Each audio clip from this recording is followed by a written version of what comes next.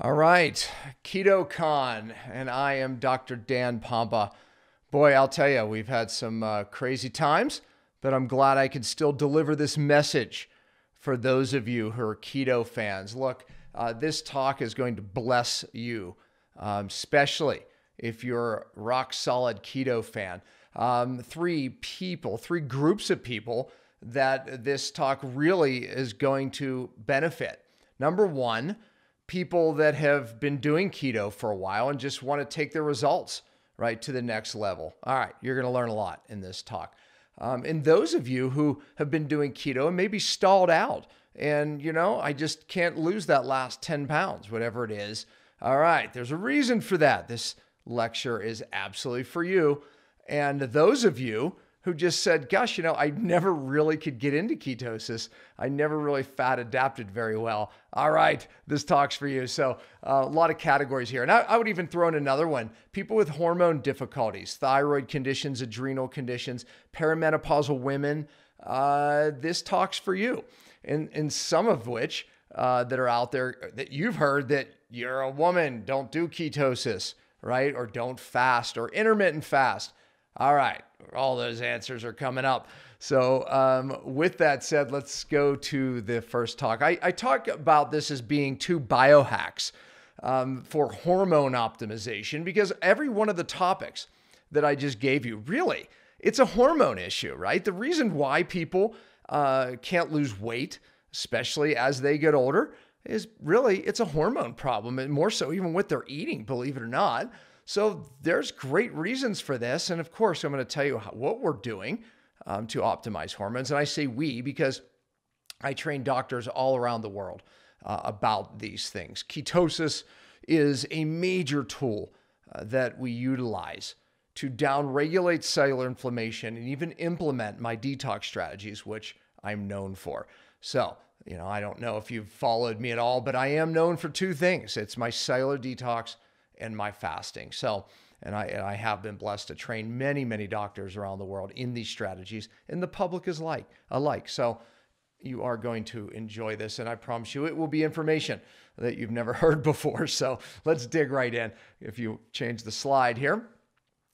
I start with this. It's not genius, but courage that changes the heart. And no one's really clear on who said that, but I love it because that's my story. My story is from pain to purpose. I always say I didn't really choose any of this information. Somehow it chose me.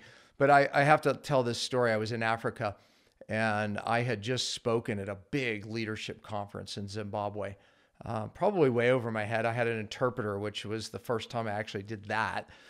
But I was blessed nonetheless to be there. But when you speak with an interpreter, you kind of, you're kind of talking like this, in and out, up and down. You just kind of don't know their pace and you're hoping it's getting translated correctly. Well, after the talk, one of the leaders of all of Zimbabwe, I would say it's, at that time, it was Mugabe and this man. And he came not running, but at a very brisk pace as the talk ended towards the stage. And of course, my heart dropped because I'm thinking I said something wrong. It was interpreted wrong, honestly. But he said to me something different that I didn't expect. He said, Dr. Pompa, I want you to know that your authority doesn't come from your years of education, years of knowledge. It comes from the authority, or it comes from the victory that God gave you. And at that time, I really didn't understand fully. And it wasn't until later, I went through a major illness. It took me into everything that I teach now. And now I get it.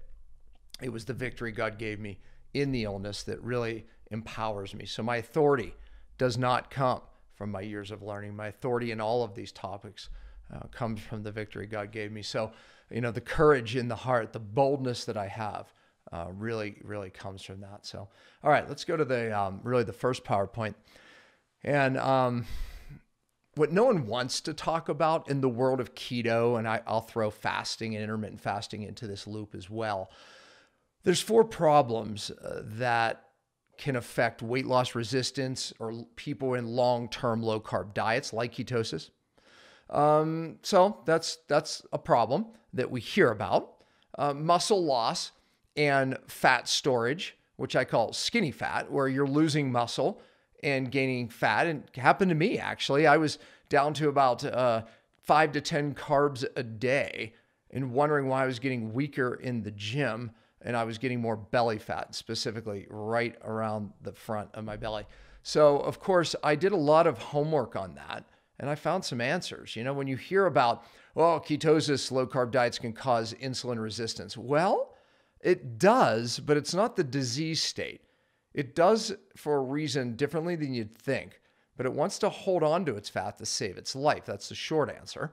But the fact is many people get this skinny fat. And Joe Mercola, it happened to him. I was at a cancer seminar in Orlando, Florida, and he said, Dan, I have to ask you this. You know, this is when he was writing his book, Fat for Fuel. And he said, you know, I'm losing strength and I definitely am gaining body fat. So I must be losing muscle, but I'm getting fatter. I've done everything. And he went through the list. And if you know Joe, it's probably true. He did everything. He's like me, you know, and I said, oh, Joe, the answer is really easy. And he did what I told him to do. And sure enough, that solved his problem. Now, I'm not going to tell you what he did yet or what I did because it's part of the lecture. So, all right. So let's go back to that PowerPoint. Okay. So the other one, okay. And of course, with long-term intermittent fasting or low carb, we have the same thing can occur. It's not just low carb diets like ketosis. Women's success in general on a low carb diet and fasting, you know, really, I mean, many women struggle, as I pointed out, right? Especially women with hormone challenges can struggle in ketosis more so than men, and even fasting and fasting strategies. So there's an answer. So it's not that women can't fast. It's not that women can't be in ketosis long-term. It's not that women can't. There's an answer. So hormone issues such as thyroid and adrenals, while in low-carb diets or fasting, can have major problems. I said that also. So what are the problems and what are the answers, I guess? I mean, so these are the problems, and, you know, let's look at the answers. Next PowerPoint. All right, so if we look at problem number one, during low carb, right, aka keto, the body can try to preserve its precious fuel supply. So it will slow lipolysis, aka fat burning, by taking up more water in the fat cell. All right, so that can lead to that real like dimply fat that you don't like, you know, that's on the spots that you hate, right? That happened to me too, by the way. So it literally will slow down fat burning by putting water in the cells. Not a pretty look, I can assure you. So it will also blunt the insulin receptors to hold on to its precious fat. So you have to understand that the insulin resistance that, you know, people talk about, right, as a criticism for ketosis, really it's a survival mechanism. It's not like you're a diabetic and have insulin resistance, but from literally the DNA of the cell, the body will send a signal to the receptor to insulin, and I believe, you know, potentially other hormones, and it will stop or slow down fat metabolism. Why would it do that? Well, it's all for the sake of survival. So you have to understand, the cells can only use two things for energy: sugar or fat. And if you bring the camera back to me, I'm going to make these little cells. And here we have sugar and fat are the only two sources, right, of fuel that the cell burns. So what happens when we switch over in a state of ketosis to where now the cell is burning mostly 95% fat is its energy source? Well, the body's not stupid. It says, wait a minute, I really need this fat to survive because this is what I'm being forced to burn.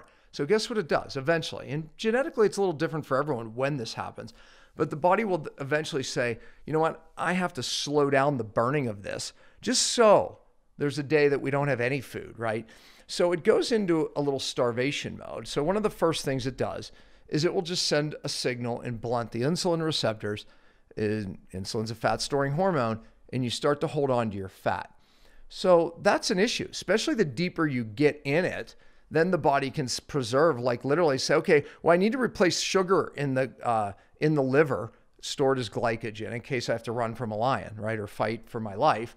So it will burn the fat, but it will store the fat and slow down fat metabolism, but it'll actually take the muscle and through gluconeogenesis and break down the sugar to restore that needed stored sugar to save its life. So you can lose muscle and gain belly fat, all because the body wants to survive. And if you look at this PowerPoint here, you see the picture. It's just a great analogy, I think, because, all right, imagine yourself out in the middle of the woods, right, in Alaska. And you have enough wood that you typically know will last you through a hard winter, right? Well, you have that normal wood, and here it is.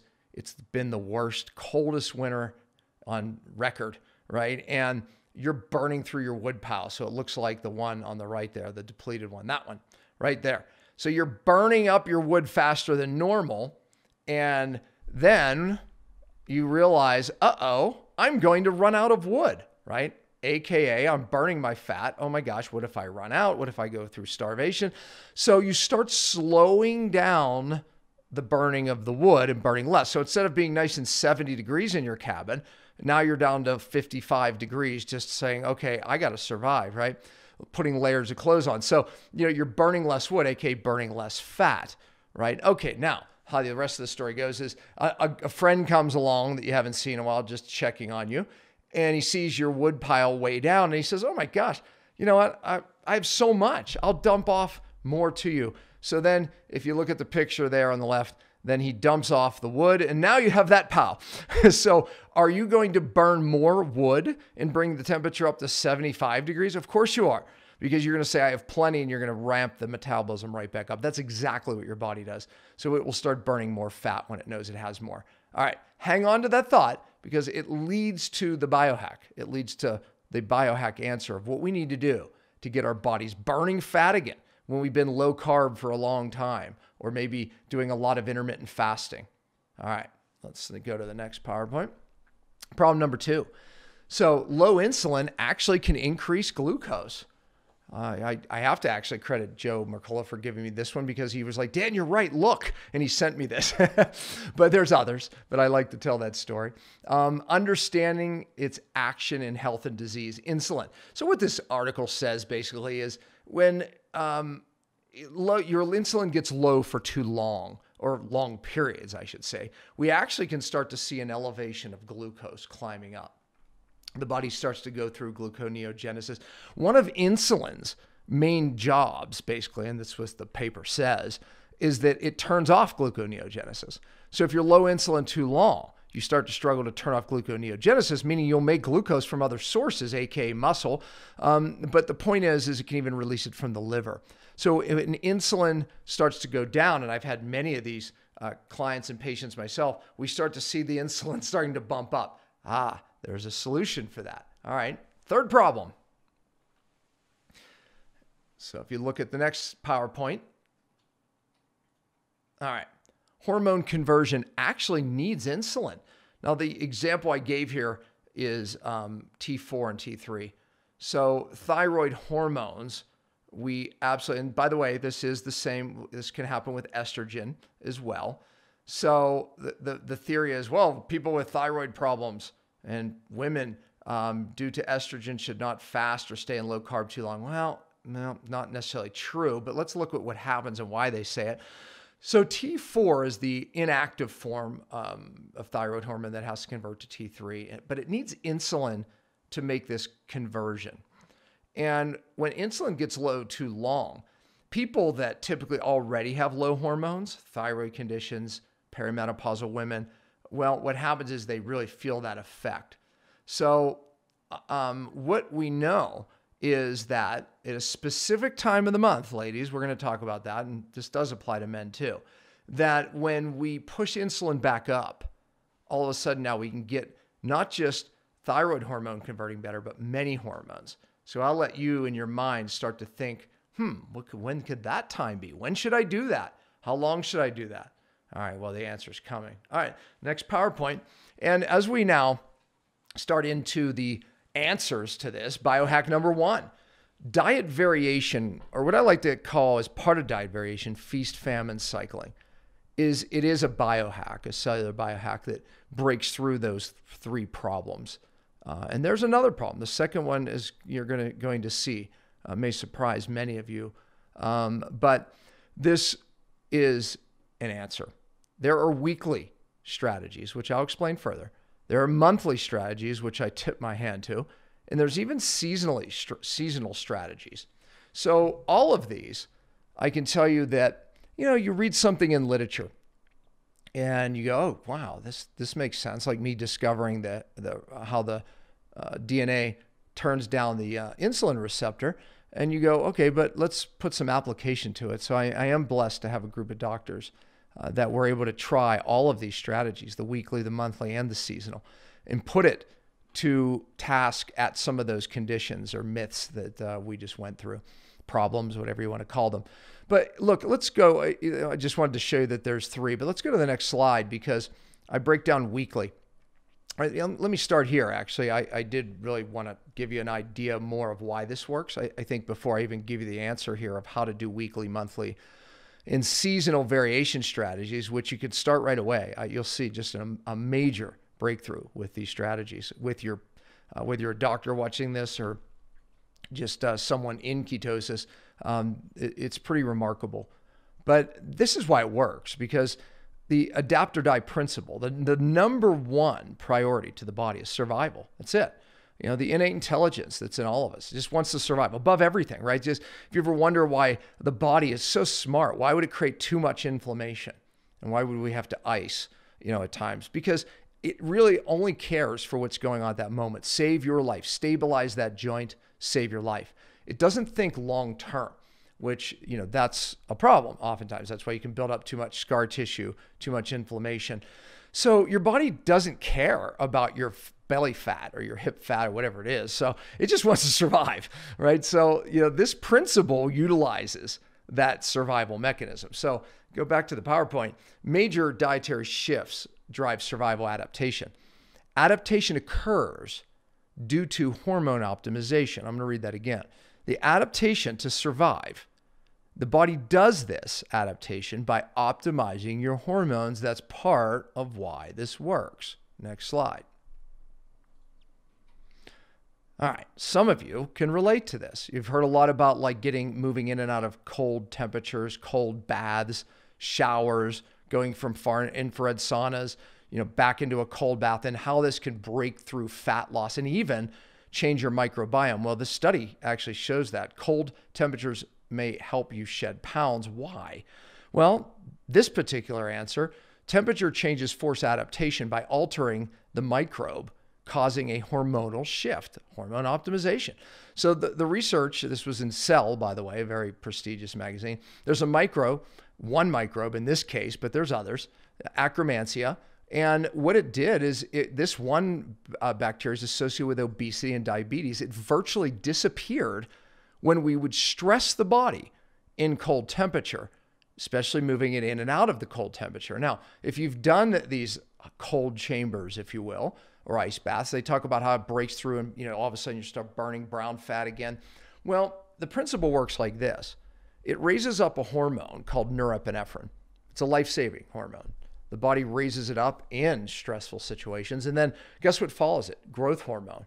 Guess what also happens? A downregulation of inflammation. So norepinephrine, inflammation, right? So you come out of these cold chambers, you feel amazing. Your hormones are optimized, raising up growth hormone, raising up norepinephrine, downregulating inflammation, and your cells become more sensitive for a period of time to all your good hormones.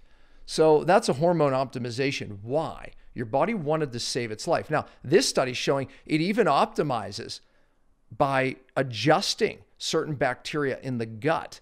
And it goes even beyond that. So to save its life, the bacteria get optimized, right? And that's what that paper's showing. All right, probably a better example is the next PowerPoint. At least everyone can relate to this, right? So have you ever done an exercise program in the beginning? If you haven't exercised in a while, and it's magic, right? I wasn't able to go to the gym for this Corona thing, right? So I was doing some home stuff, but my first day back the other day in the gym, it's like, I'm so sore even sitting here now. What I did so little, what happened, right? My body was not used to it. So it took very little to kick me into this adaptation mode, right? So the point I want to make is if you're doing the same routine all the time, your body doesn't even have to adapt anymore. It's so easy. So you're not getting a hormone optimization. So guess what happens? The results plateau. Everyone knows that, right? If you hire a good trainer, first thing they do is every week they're changing high intensity, low intensity, this exercise, that exercise. That's what good trainers do, because most people, we go in the gym, we just get, used to the same thing over and over again. The worst thing you can do. So how do we get better results from our exercise? You change your routine, right? There's nothing magical here. But look, go back to the PowerPoint, because if you look at this, well, why does this work when you change your routine? Well, it increases growth hormone. It increases, there's that norepinephrine, right? Same thing with the cold. It increases hormone sensitivity. Same thing with the cold. There's an increase in luteinizing hormone, which is actually how you make testosterone. That's what T is. So there's an increase in mitochondrial function, right? So all of this, when you change your exercise routine, you're getting all of this hormone benefit. And it says right there, if exercise stays the same, the benefits plateau. So, and actually what study shows actually declines. You must vary your routine for continued results. And every good trainer knows that. All right, so next PowerPoint. What about diet? Does it play into the same? So does the body have to adapt to diet changes? The answer is yes. So if we switch our diet, the microbiome, just like in the cold, it has to adapt. It changes. So one of the things I always say is, look, my doctors will tell you this as well. We don't ever fix a gut by just giving people bacteria. It just doesn't work, right? But how do we do it? We do it with these same strategies I'm teaching you here. I'm going to show you how to do this weekly, monthly, and seasonal, but we force dietary changes to force adaptation. We get a hormone optimization, but we also get a microbiome optimization. Pretty cool. It works. Now I have to say this, that, yes, the metabolism adjusts. That's how we're able to break through weight loss resistance. You actually get rid of bad mitochondria. These are the guys that aren't burning fat efficiently, stuck as sugar burners because the cells can only use sugar or fat. Well, we know in this process, the bad cells don't adapt. Only the strong ones do. So we get rid of bad ones because they can't make the adaptation. The body will literally get rid of them. Boom, apoptosis, autophagy, gone. Our DNA is programmed for these changes. And that's one of the things I really want to tell you is that we really are programmed for dietary changes. One of the big mistakes is staying on the same diet. But you know why we do it? We do it because it worked for us. We do it because, hey, I became a vegetarian and I felt so much better. Well, of course you did. But according to a lot of studies, it's just because you changed your diet, but it also could have been because you got rid of some bad foods too in your diet, so that forced change worked. But a year later, you have different symptoms and you don't think it's the diet because that worked for you, but just maybe it is, right? What about, I could go through the list of different diets, but the fact is when you look at and study ancient cultures, they were forced to change their diet based on environmental changes, droughts, seasonal changes, animal shifts, whatever it was. But the change we've realized now is magic for our hormones. So they were forced to make change. I think we need to be taught, right? So genes change for survival. We can turn bad genes off during big dietary shifts. My book is called Beyond Fasting, and I talk about why I believe even one 5-day fast a year will change your life significantly because of these reasons. Because the body is forced into making all these changes in fasting times. We're genetically programmed for it. We actually turn off genes that stressors turn off through the year, and we need to turn them off. I fast about 4 times a year, and I'm also in and out of very low carb, which I call high carb, which is still low carb for many people. But those are the dietary changes that I do on purpose to optimize my hormones. And I'm 55 this year, so I really have to optimize my hormones. But again, tribes were forced into these changes and optimized not knowing it, but we need to learn them. So go back to the PowerPoint and epigenetics. We can change and turn off these genes that do in fact get turned on and off. So studies actually show it. So I believe we need these times. And of course, the microbiome shift. Okay, so you switched PowerPoints on me. Okay, so if you look at this slide here, diet change adaptation occurs. Okay, does this look familiar to you? I'm not even going to read it. Looks like exercise. Looks like cold change, right? So when you change your diet, yeah, you get actually a growth hormone rise right when you change it. Norepinephrine, hormone sensitivity, luteinizing, all the same shifts happen just like exercise or cold. All right, so next PowerPoint. All right, so feast famine drives major adaptation in hormone optimization. Look, I don't need you to understand this fully, but there is a point behind it. There are 2 major pathways at work here. Okay, so we have an autophagy pathway, which is when we're in low carb, like keto, your body starts to literally get clean house to the point where it's a catabolic pathway. Too much of it can actually be detrimental. Fasting states, which I love fasting. My book is Beyond Fasting, but too much fasting or lack of calories or even too low of protein, all can drive too much autophagy. If you're in this state too long, it doesn't work. You know, a great example of that is there was called the Biosphere 2 project where I think it was 7 people. They were in this perfect biosphere and they had the perfect diet and they restricted calories around 30%. Why did they do that? Because studies showed that it extended life and downregulated inflammation, all these amazing things. And we did this in animals, let's do it in people. So the Biosphere 2 project did just that. And for 2 years, they put these people in on this perfect diet, perfect environment, everything. They got worse. It was a fail. Their organs shrank. Their immune systems lowered. And yeah, they actually stimulated, they turned off some bad genes, turned on some good ones. But as a whole, they were in a weakened state. It didn't work. That was caloric restriction long-term. They were in autophagy too much. But what we've learned is short periods, like 5 days, you know, whatever, 3 days, 7 days, works amazing. We can turn off those same genes. We can hormonally optimize. We just can't go too long. Now let's flip to the other side. If you go back to the PowerPoint, that's called the mTOR pathway. Think of this as the bodybuilding pathway. Bodybuilders love this pathway, right? This is the feasting state, right? This is where we increase calories, increase carbs for periods of time, or increase protein. Any one of those will actually stimulate this pathway. Now, critics oftentimes criticize maybe ketosis, definitely paleo, and some other diets of, well, it stimulates mTOR, and mTOR ages you prematurely. Well, they're right, but it's no different than the autophagy pathway. Too long, and you'll actually shorten your life. You'll create inflammation, other problems, turn on bad genes. But when you do it in short bursts, we create magic. We create an anabolic pathway where the body goes, I'm going to heal that knee or whatever it is. So my point is this. Think of it this way. Famine stimulates the autophagy, right? Fasting and famine. High protein, high carbs. Again, we're talking short periods, can be leveraged for short-term mTOR, which is an anabolic pathway, which can be healing. We need both. Ancient tribes, they got both, benefits of both. All right, so that is the takeaway. This is why this works. All right, now let's look at some details. Next slide. Okay, when and why would someone do this? All right, I kind of told you that, but let me be a little more specific. So you're not fat adapting, even in ketosis, right? Great time to do this. Not losing weight at all. Stop losing weight. Losing weight, losing muscle weight, which is what we don't, which I already told you is skinny fat. Gaining muscle, gain muscle and therefore weight. So meaning that if you want to gain muscle and therefore weight, this is also a strategy. So people watching this say, well, I can't gain weight. Well, guess what? This is a strategy as well. No energy in ketosis. You never just seem like you feel yourself. This strategy is for you. Hormone conditions, especially thyroid. Okay, the how-to. Let's go do it. Let's look at weekly strategies.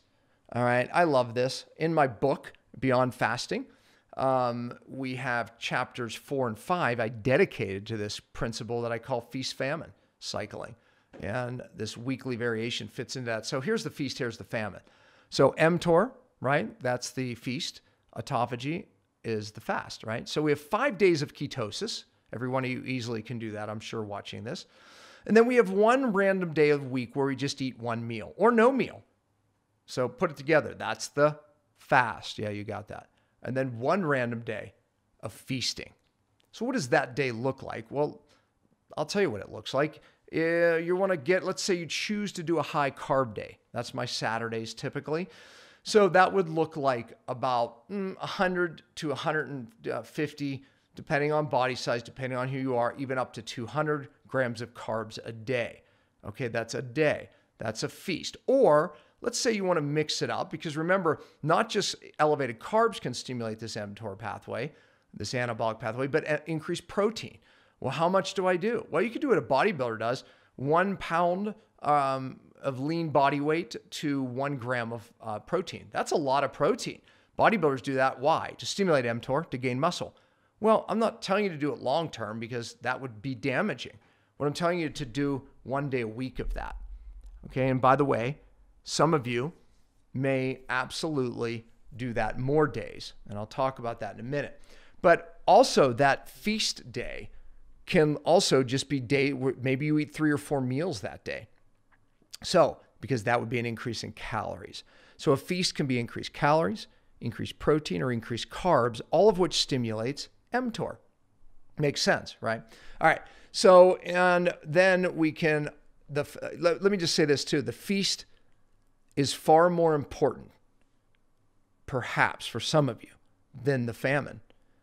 As important as the famine is, because think of the famine as the exercise. We want to stress the cell. A fast is a stress. So when we go 23, 24 hours without food, we are in an autophagy state. So what happens in that fasting state? The body stimulates something called autophagy, which means the body will feed to get energy from the bad cells. It'll get rid of the bad cells, the rubbish, even the bad pathogens, bacteria. Very important, right? But we learned that if you do that all the time, it's a catabolic state and it actually works against you. But a few days of this is actually incredible to renew your body, because here's what it does. When it gets rid of a bad cell in this autophagy state, it stimulates a stem cell and it recreates a brand new cell that's better, not malfunctioning. And a great example of that is when I taught fasting in the 90s, and I was into it all the way back then, believe it or not, when it was, I was me and some Natural Hygiene Society geeks, and we didn't agree on eating meat or not. I was the meat eater, right? And they weren't. So we just agreed on fasting. By the way, every religious group in the world disagrees on everything, even prayer, except fasting. But the fact is that in the fasting state, the body gets rid of these bad cells, stimulates a stem cell. So the point I want to make is this. So they would notice in a fasting state that we had this large drop in white blood cells. In the 90s, we didn't know why that was. We would just say, well, look, all we know is by some periodic fasts, we can downregulate autoimmune or like food sensitivities or any hyperimmunity, right? Allergies. And then we get an upregulation, especially a month after a fast, where we get this better immune system.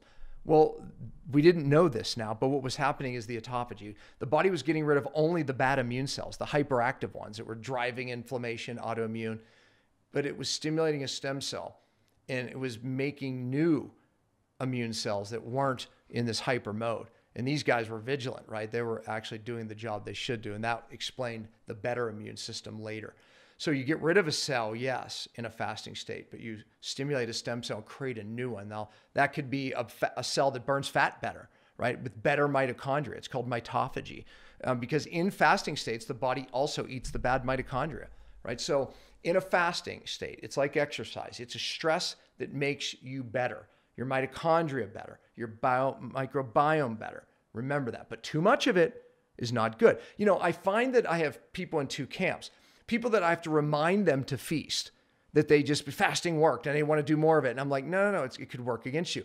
And the other side, that feasting, they have no problem. It's getting them to fast. I have to remind them that this can cause gluttony and other problems. So it's the magic is the balance. So go back to the PowerPoint. The 5-1-1 just kind of gives you that balance. So yeah, go back to the PowerPoint, my guy. Okay, there we go. All right. So 4-2-1 is another example. So we have 4 days of keto, and then you can do 2 days of fasting. Again, some of you might do better. I do 2 or 3 days like that of just eating one meal. But again, some of you may do better with 2 days of feasting. If you have a thyroid condition, a hormone challenge, right? If you are in perimenopause, I'm going to say, and most women do better with 2 days of feasting instead of 2 days of famine. But again, everyone's a little different. You can play with it. So you could do what I call a 3-2-2, which is you have 2 days of feasting, 2 days of fasting, and 3 days of keto. The weekly variation reminds the body it's not starving. Very important, right? It reminds that, hey, don't shut off that insulin receptor so I store more fat. We have plenty. That one meal, that one feast a week reminds the body it's okay. You're not starving. And then 2 days after that, you start to see your ketones rise up. Now, don't even measure your ketones the day of or the day after. They're going to be lower. But then 2 days after, you see this high. So let's say you're only getting to 0.8, right, on your ketones. All of a sudden, boom, you'll see like 1.5 2 days after, and then for consecutive days. Why? Because the body was like, okay, we have plenty of wood, right? Let's start burning it again. That was my Alaska example. And it starts firing up the fat burning machine. And lo and behold, boom. You know, I had the opportunity of interviewing Kristen Verde.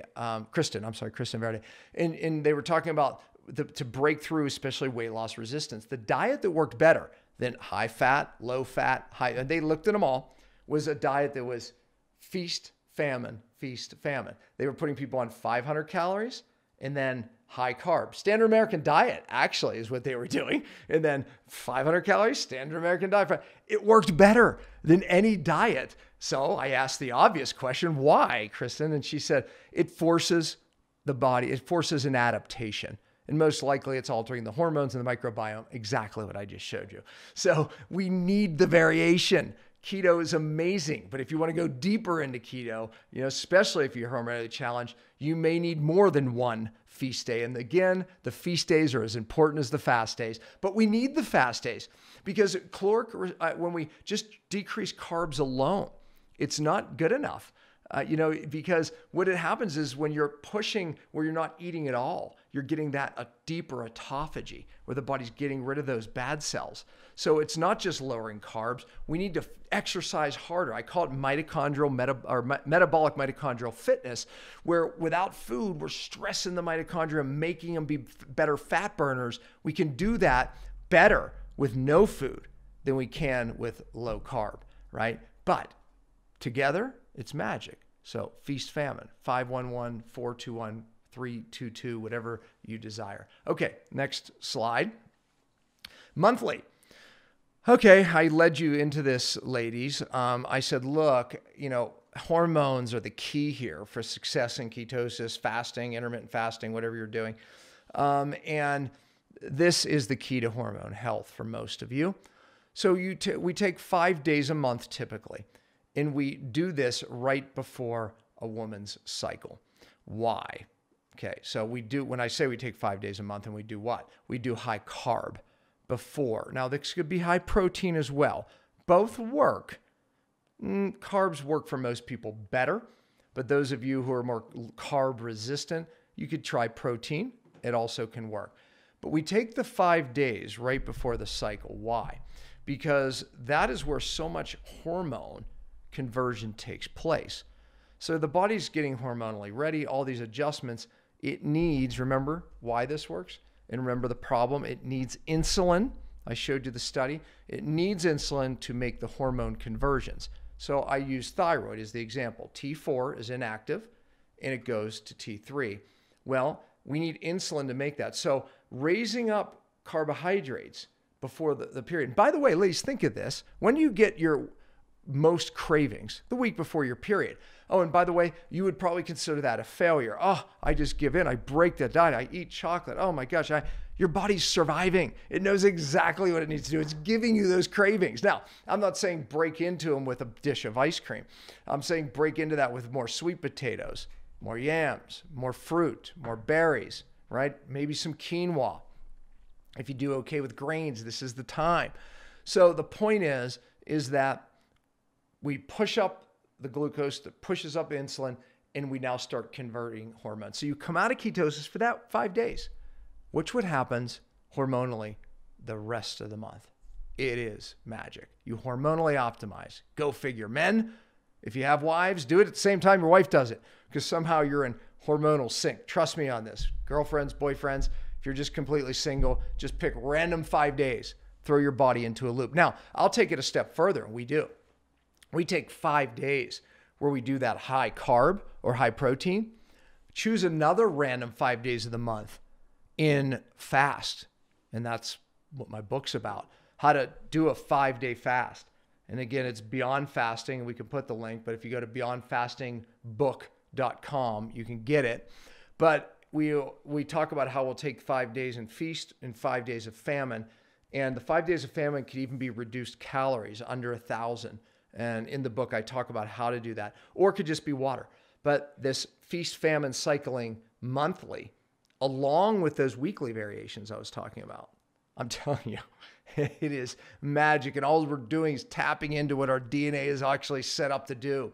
But I believe we're all meant to fast. And some people, every month we mix up the fast, partial fast, maybe a couple of those, every once in a while water fast, maybe it's a bone broth fast. But again, I fast 4 times a year. Some people, 1 time a year. It's still going to transform you. But the feast time is as important as the fast time. All right, next PowerPoint. Seasonal variation is a must. So I just used this study. I have several.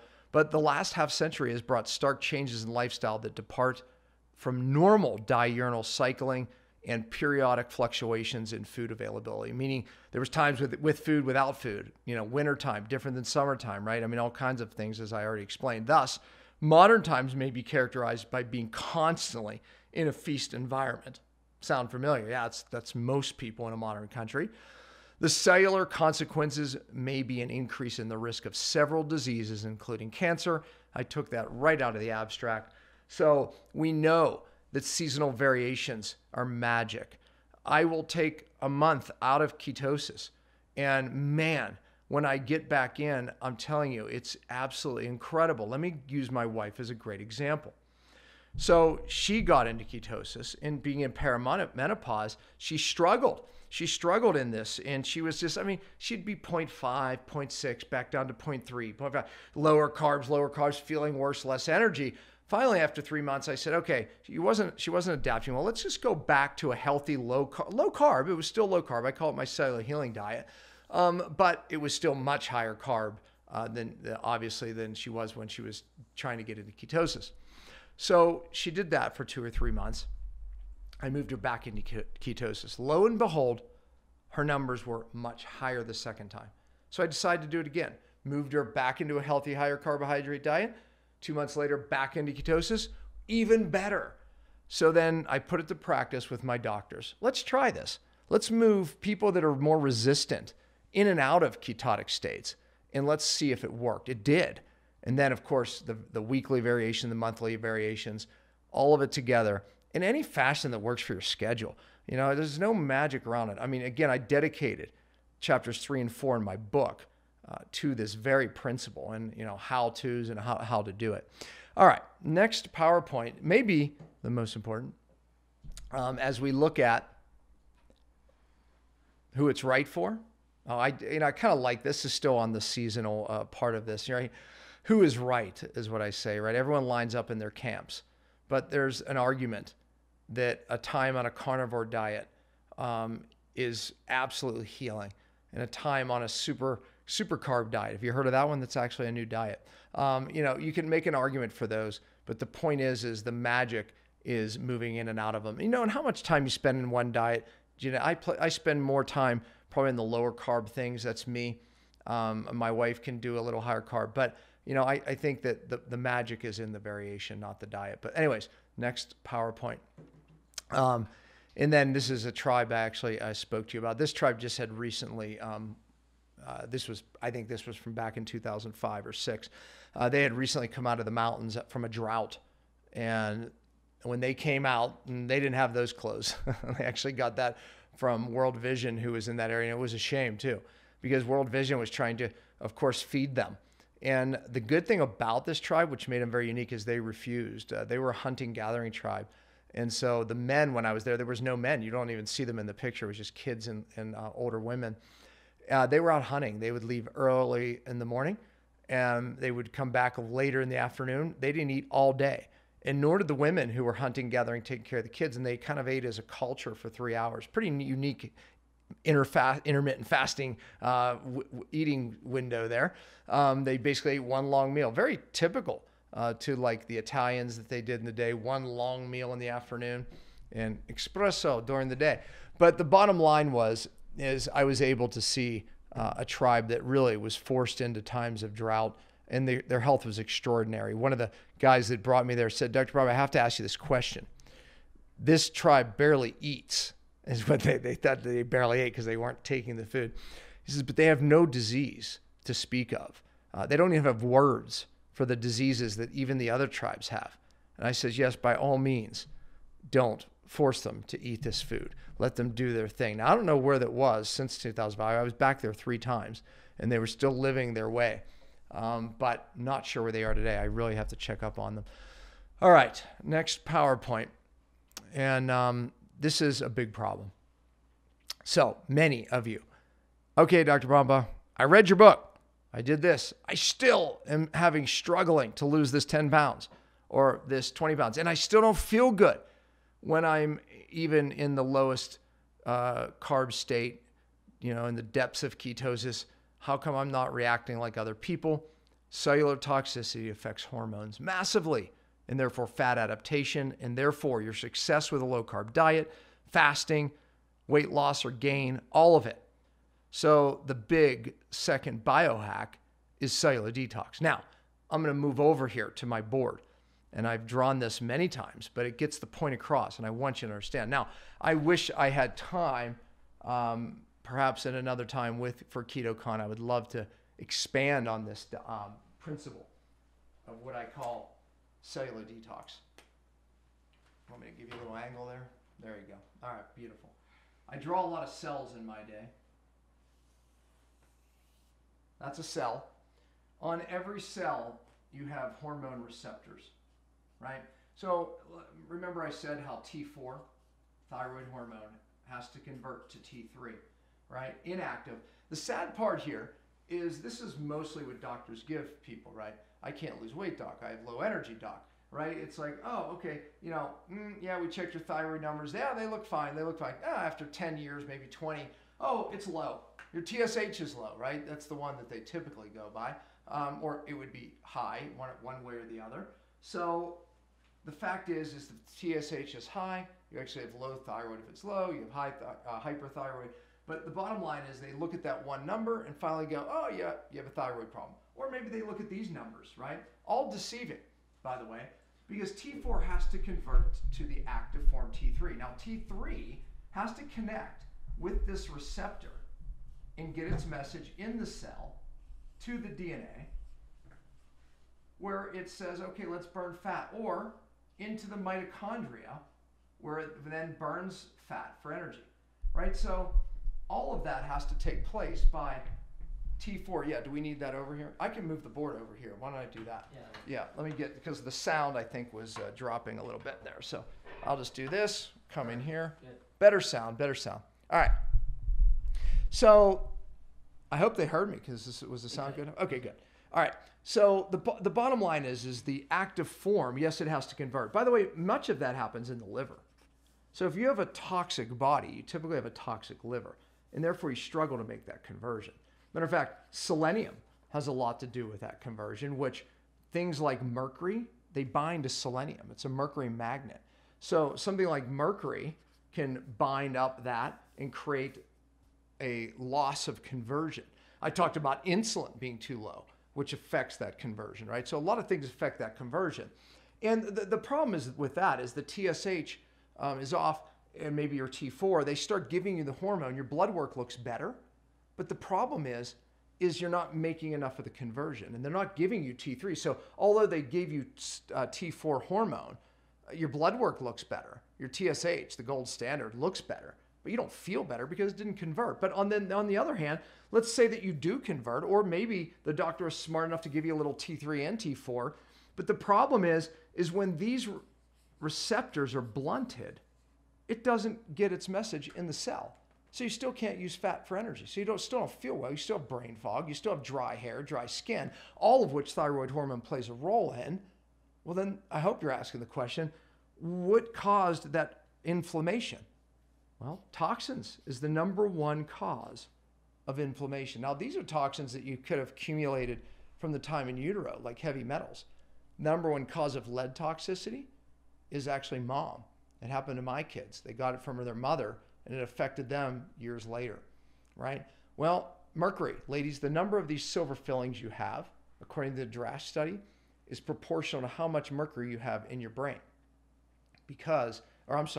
It's proportional to how much mercury the children have that you pass on to the children in utero. That's the DRASH study. But there is a study showing the number of fillings we have in our mouth is proportional to how much we find in our pituitary, which runs our thyroid and our adrenals and our hormones, right?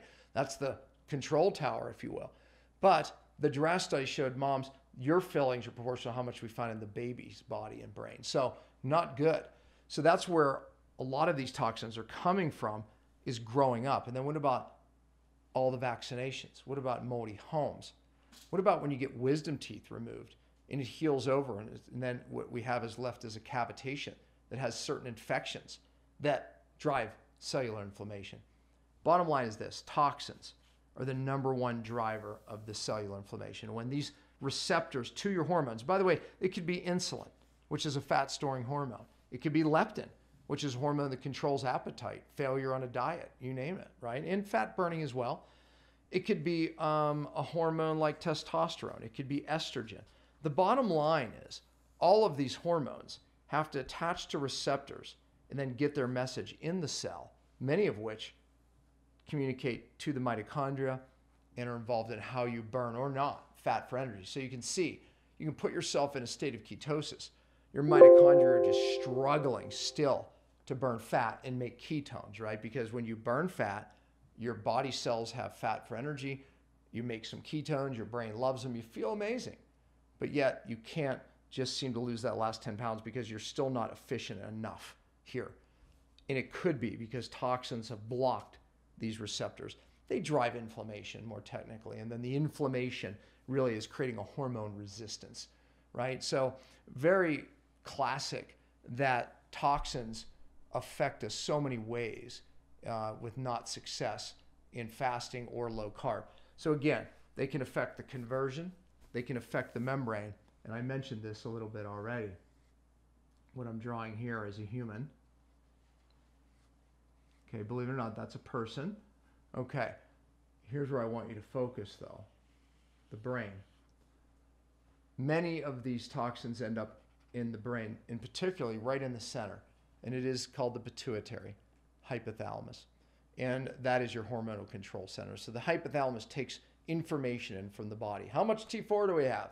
How much T3? Right? Oh, okay, we need more, and then it stimulates the thyroid, which sits about here. It tells the thyroid, produce more, right? Because we need more.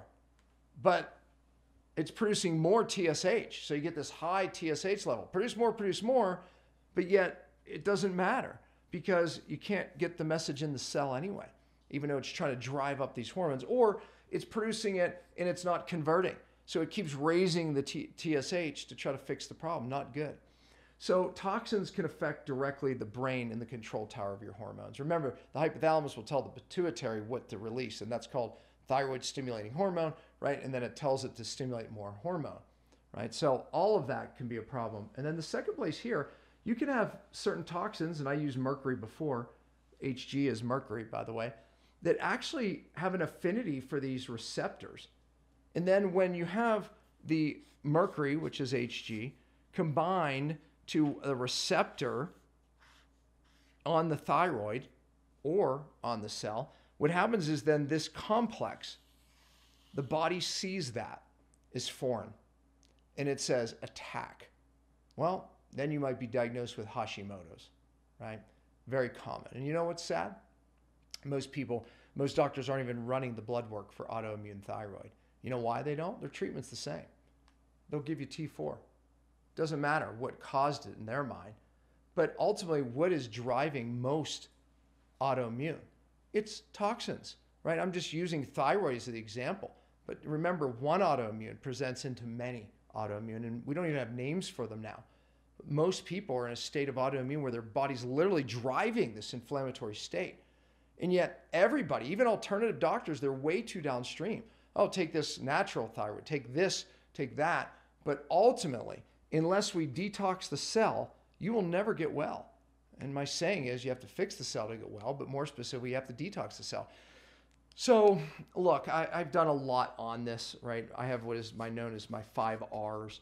And my 5 R's is a roadmap of how we fix the cell and get the cell doing what it should be doing day in, day out. And that's detoxing. When I was sick, my detox pathways were just shut down. And I did colon cleanses, I did Corella, I did, you name it, right? All the things that most of us know about, right? Saunas, Not that any of them are bad, honestly, but the fact is I didn't get my life back by any of them. Once I upregulated the cell function, that's what got my life back. That's when my hormones started coming back. So cellular detox is critical from pain to purpose. I started this very talk by saying that. You know, everything I teach today came out of that. My authority, the gentleman was right. My authority absolutely came, you know, from the victory God gave me. I discovered these pathways that need upregulated, and that's what my 5 R's are. Right? R number 1 is you have to remove sources, right? I had to remove these toxic fillings that were vaporizing mercury right into my brain.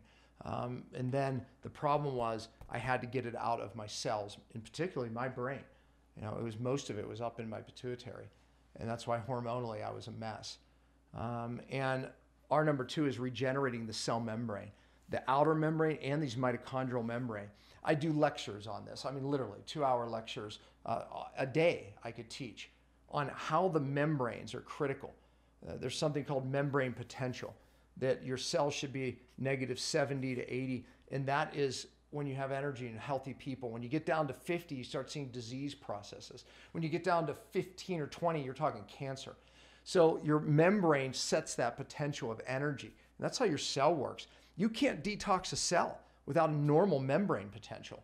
And yet, how many people really are getting it? We have to remove the toxins from the cell to create that new potential, however, a normal potential. But we also, I have many strategies I teach on how we fix that membrane. R3 is restoring the cell energy, which a lot of the strategies I just taught you is part of how we do that. The feast-famine cycling, fasting states, feasting states, it really does make an impact there. And as well as, you know, some other strategies I teach. R4 is reducing the cell inflammation.